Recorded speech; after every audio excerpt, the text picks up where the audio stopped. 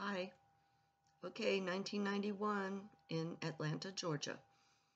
I had just quit my job. I got another job right away.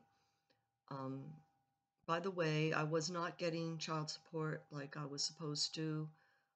Bob was sending me a couple hundred here and there when he felt like it, but not what he was supposed to do according to our agreement. And I got a job at a place called Network Rental, and it was like Aaron Rents was our competition, which is still around. Network Rental has closed down years ago. Network Rental had 13 stores, and they were one of those places that would rent furniture to you if you couldn't afford to buy furniture and appliances. And there was some kind of a plan. I think you could it was like a rent to own thing, I think. I don't know. Anyway, I was hired for accounts payable for all 13 stores. This was excellent experience for me. Uh, this was the biggest company I have worked for to date, and I mean to that date, right? And so I was in charge of all the accounts payable. Uh, There was a guy who worked with me in the office. His name was Christopher, and his desk was right in front of me, and we became really good friends. He was awesome, and a few other people. It was a small office, but there was other people there. And when I first got hired, uh, my boss, who was the controller, he told me that the reason he hired me, he said, that there was over 300 applicants for the position, and he said they were all qualified. He said the reason he hired me was because I was a single mother with 3 kids. And he was a Christian man, and that was just really sweet and good, and um, I believe God told him to hire me because I really needed that job. Now, the downside of the job was that there was, I had to work 45 hours a week was required, and the 5 hours over 40, instead of getting overtime, they called it Chinese overtime. And it was legal in the state of Georgia. I looked that up. And what they actually did after 40 hours, I got a good salary. I mean, I think I was making $20 an hour, hired at $20 an hour, which was pretty good. And this was 1991. And the Chinese overtime thing was if you worked over 40 hours, you got half pay for those extra 5 hours. Instead of time and a half, you got only half pay. But in order to get the job, I had to sign off on that was okay. I agreed to that, so I did.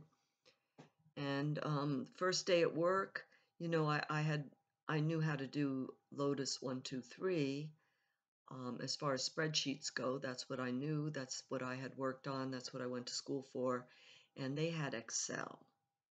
And I had never done Excel. I thought it had to be really almost the same, right? Because it was spreadsheets. Well, I got on there and I looked at that thing and I didn't know what to do. And I just started messing around trying to figure it out. And he came over, my boss, the controller, he came over, looked over my shoulder. He said, "You've never worked on Excel before, have you?" I said, "No." He was so nice. He said, "Christopher, come and show her what to do here, how to do this." And he did, and that was all good. They were good to me. They were really good to me. There was a lady there who worked, she was the assistant to the boss, and got a little bit friendly with her. I felt a little uncomfortable about it because I could tell um, the way she was. She was a wild woman. And she was real friendly to me. She wanted to hang out with me. So one time I agreed to go out with her one evening, early evening. I wouldn't stay out because of my kids and all. I would maybe go out for, just around dinner time, have something to eat and get back to my kids. But so that's what I did. She wanted to go to the sports bar because that's where the men hung out, right? Well, this lady, she was a wild woman, and she told me she was actually having an affair with one of the main DJs on the radio in Atlanta at that time. And he was married, and she was having an affair with him. She would come in and tell me every night about him and everything. I mean, every day about the night before and da da da. And she was a bad girl. I was 39 at this time, and she was like 25 or something. And she had already been married several times and divorced. She was a wild woman. And she didn't care that this guy was married or anything. She was having fun, and she was, messing around with another guy that she told me about at the same time with this DJ, another guy. Anyway, um, I didn't feel good about it, but one day I did agree to go with her because she was always asking me. And we went to the sports bar. But when I went to go get her at her house, at her apartment, she was wearing this thing. It was really embarrassing to be with her because she had this thing on. She looked like a hooker.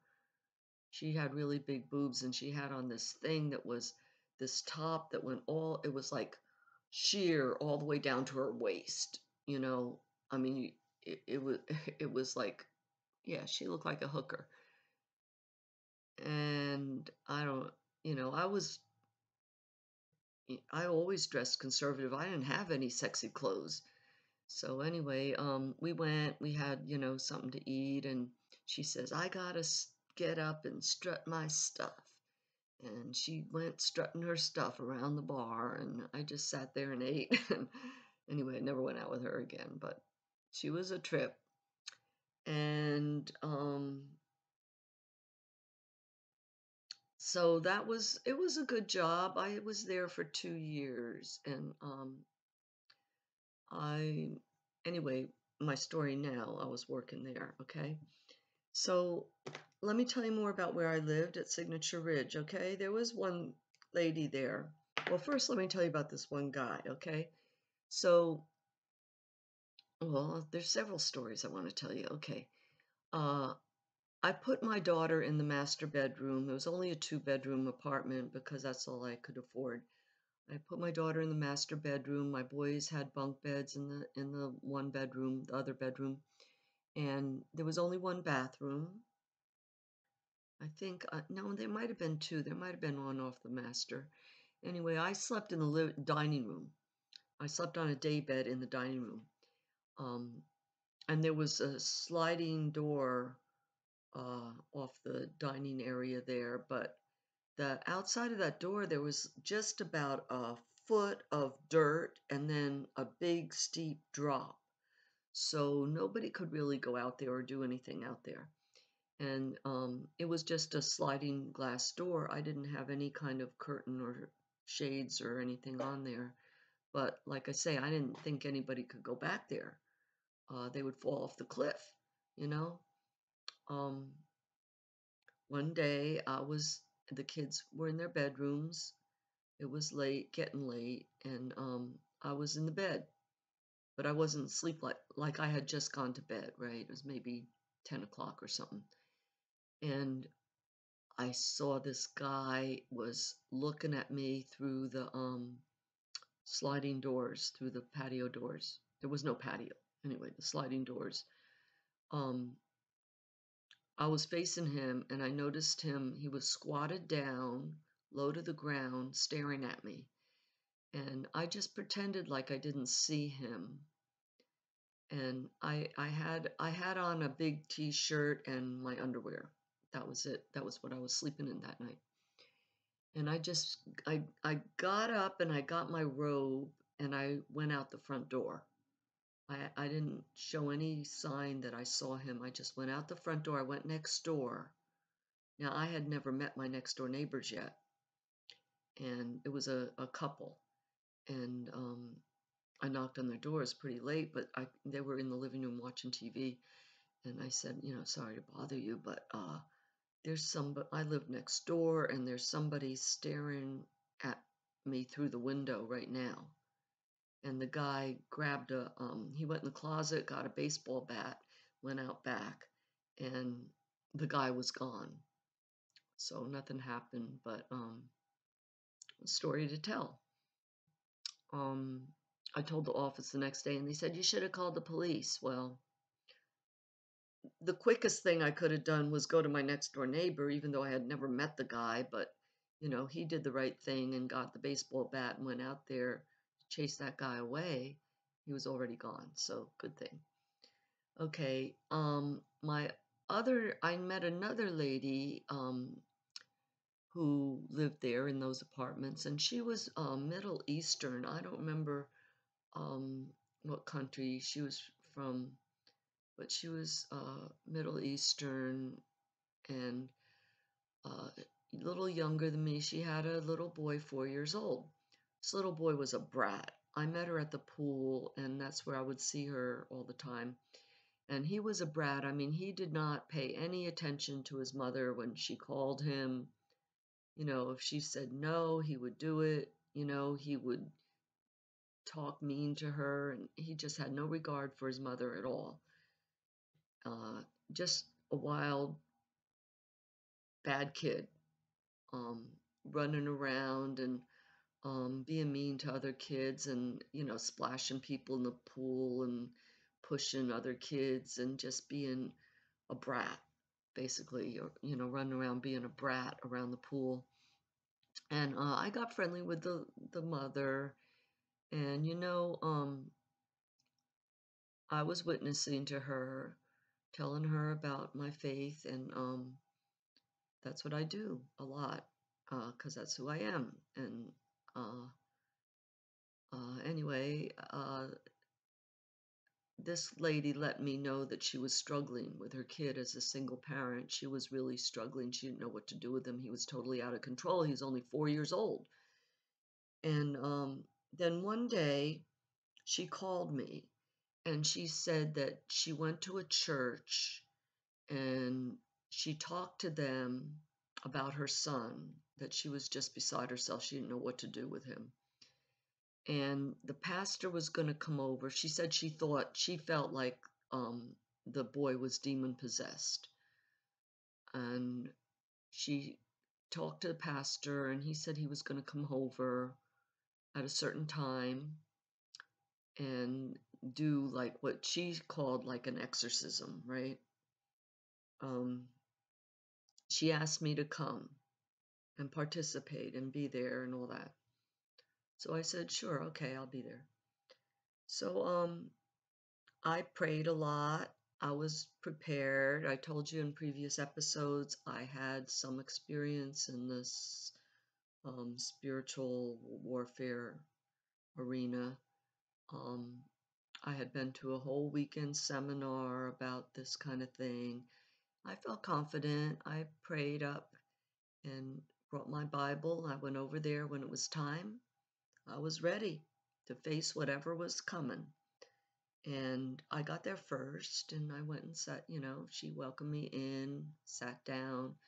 Then the pastor came with his wife and another couple. And they came in and, she introduced them to me, and somehow I got the feeling they didn't like me being there. They were not real receptive to me being there. I got the feeling that they really didn't want me there. They didn't know I was going to be there. They didn't like that I was going to be there. This was their game, right? Well, the lady who was my friend went in the other room with her kid for a few minutes, and then she came out and she had this weird demeanor about her.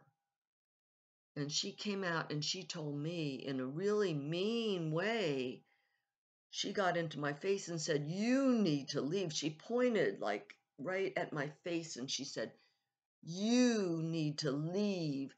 You need to get out right now. Get out, get out, get out. She started screaming at me. Whoa. Well, yeah, I left, but I could see what was going on there. There was real serious demonic activity going on there. And the demons know the Holy Spirit, and I had the Holy Spirit, and they did not want me there. And that lady conveyed that to me because they conveyed it to her somehow. That's what I believe. Anyway, yeah, I left, sure, but I just went home and prayed, and she was never friendly to me after that. I don't know what happened, but that's one story. Now, also when I was living there, then one day I was coming home from the groceries, and I had a lot of groceries. I had 3 kids, I got a lot of groceries, and I had just pulled up, and there was this black guy walking by, uh, big tall guy. Um, he said hi, and I said hi. I was trying to be friendly to all my neighbors, and making new friends. I'm new, and just trying to be friendly and nice, and so he said, "Can I help you with your groceries?" And I thought, why not? So sure. Okay, thank you. And he helped me bring in my groceries, and we chit chatted, and he was very nice. He had an accent, so I asked him where he was from. He was from Africa. I don't remember what country, but his name was Muhammad. He was Muslim, and he was from Africa. And very nice, very polite. And so after that, I would see him occasionally, same way, just walking by my apartment. And he told me that he did not live there, but he had a friend that lived there, so he would be there often to visit his friend. And he didn't have a car. He lived a ways down the road, another apartment complex, and he would walk and come visit his friend every once in a while. And we got friendly, and just we would just chit chat outside a little bit. But I did witness to him like I did to most people that I got friendly with, and especially because he was a Muslim too, and I let him know that I was a Christian, and um, we had a little bit of talk about that subject and all, and he was very interested. He liked to hear about my Christianity, so I told him more and more, and he liked it, and we had a lot of good little conversations. Um, and then one day I was home at night with the kids, and it was dark out. I think it wasn't real late. It was like maybe 8 o'clock or something. And knock on the door, and it was him. I opened the door. Well, he had 3 of his friends with him that I had never met before. And that made me kind of uncomfortable. And also, he had never come to my house at night like that before. And anyway, he says, uh, I have my friends here and we want Bible study. They all want Bible study. And he introduces me to his friends. So how could I turn him away, right? I didn't feel comfortable about it. I didn't like that he would pop in like that, uninvited. But I let him in, and we sat in the living room. We had a little Bible study, and then I drove them home to the other apartments down the road. And after that, the next time I saw him, I said, or maybe that time, maybe I don't remember if it was in the car, maybe his friends got out first, or whenever it was, I don't know. But I told him, I said, don't ever come to my house like that again. Don't you ever come over at night, period. And don't ever come over with friends unless you tell me ahead of time and I can be expecting you. And he respected that, and it never happened again. Okay, just another story. Now let's see, what else do I have on the agenda? I still have a few more minutes, okay? So my kids went to school, right? And Lauren went to the Sandy Springs Middle School, and she actually had Usher. You remember Usher? Now I don't keep up with that hip hop, whatever. I don't know, but he was big. He was a big name, singer, and uh, he was in her class anyway. Pretty cool, in her 8th grade class.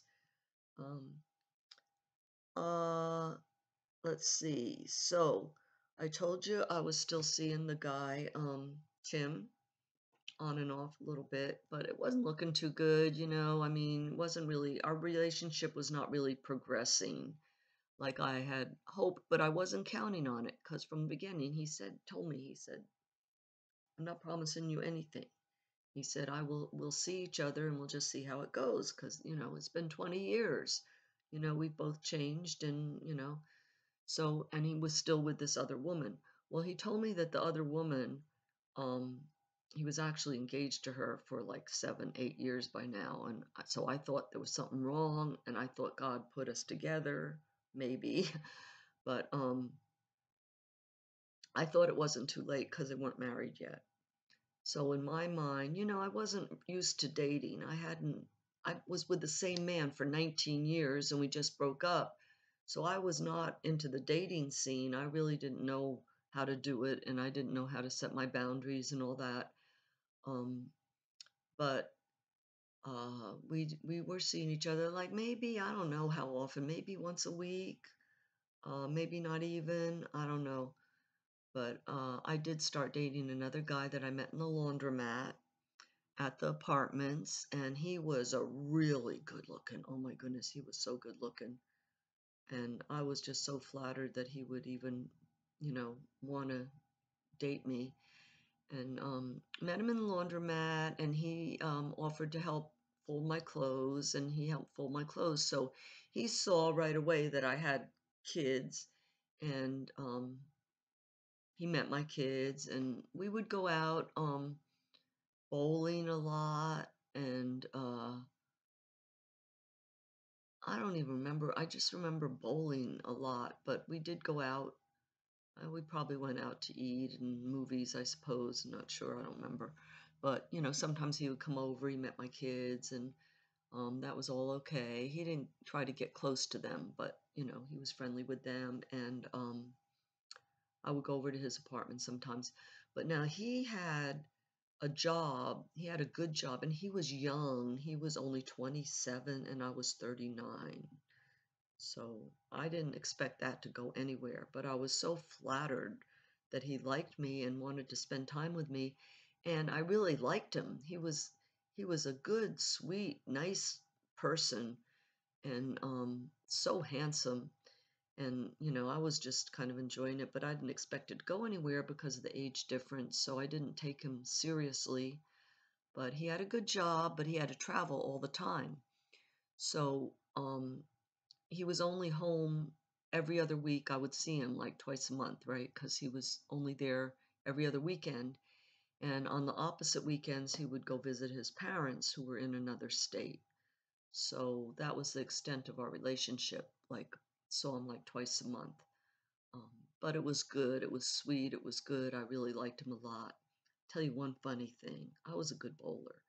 I told you I started bowling with our eighth grade class when I was 13.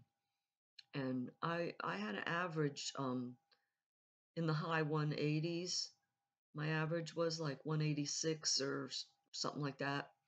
And I was at the point where I was just trying to break 200. And we used to go bowling, and he couldn't beat me. And he got so frustrated because he couldn't beat me. And one time, this is the only thing I didn't like about him, was this one time when he was just so determined that he wanted to beat me that he just kept playing. Now, I couldn't play more than three usually. I didn't like to play more than 3 games in a row. I might, if I did four, it wasn't good. So usually I would stop after 3 games, and he played 8 games straight, and I just sat and watched while he was trying to beat my score. He never could beat my score. And anyway, that was the only thing about him that I didn't like because he was a sweetheart. Uh, Anyway, let's see. Time's up, so we will continue next time more about all that. Thanks for watching. Hope you enjoyed, and I hope you come back and lots more.